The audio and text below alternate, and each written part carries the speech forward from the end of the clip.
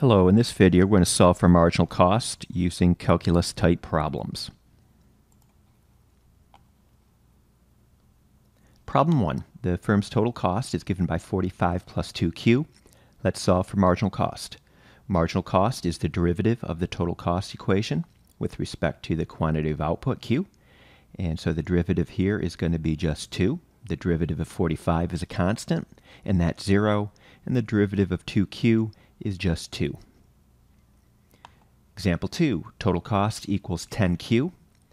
Marginal cost is just going to be 10, constant at 10. And in general, if the total cost equation equals a plus bq, marginal cost will just be that coefficient in front of the q term, in this case b. Another example. Here we have a nonlinear total cost equation. Cost equals 5 plus q squared. And so marginal cost is a derivative concept. Once again, the derivative of a constant, in this case 5 is 0. The derivative of q squared is just 2q. We bring that exponent on the q term out in front, and then subtract 1 from that exponent, so we just have 2q. Another example. Bring that exponent down in front, so it's 2 times 1.5, which is 3. Subtract 1 from that exponent, leaves us with a marginal cost of 3q.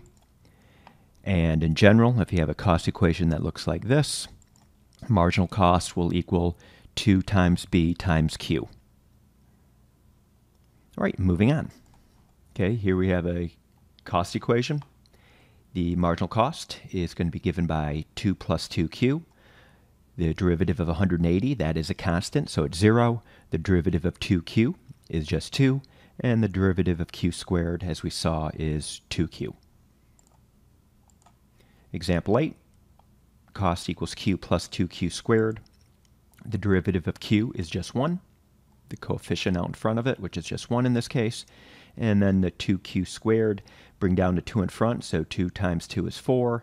And then subtract 1 from the exponent, you're left with 4q.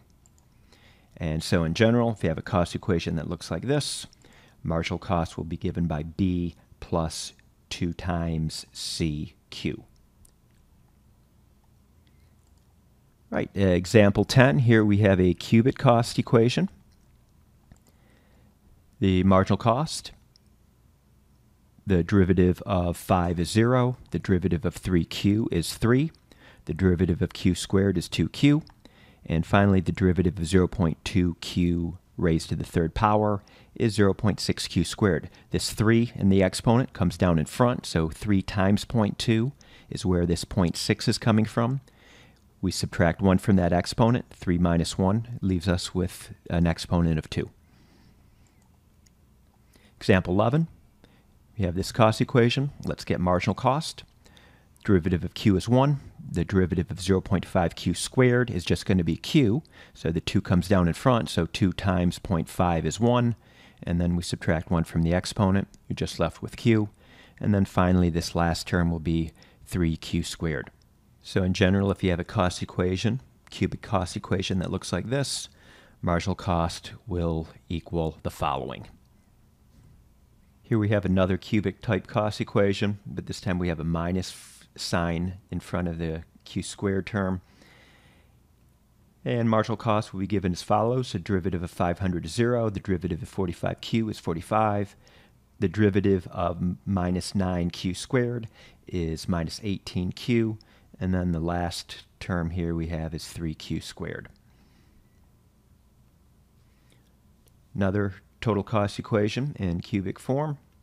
Derivative of 10q is 10.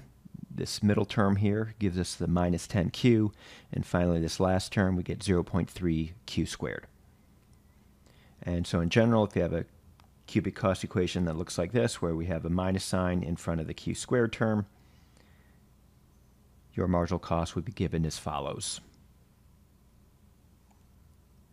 And a few remaining examples. C equals 80 plus q divided by 3. So I just put some fractions in here. Not a big deal. The marginal cost just going to be 1/3. Here's another example. The marginal cost, bring down the 2 in front, subtract 1 from the exponent, and then simplifying, just left with 1/2 q. And then finally, our last example, cubic example, the marginal cost here will simplify down to the following. Okay, that's it.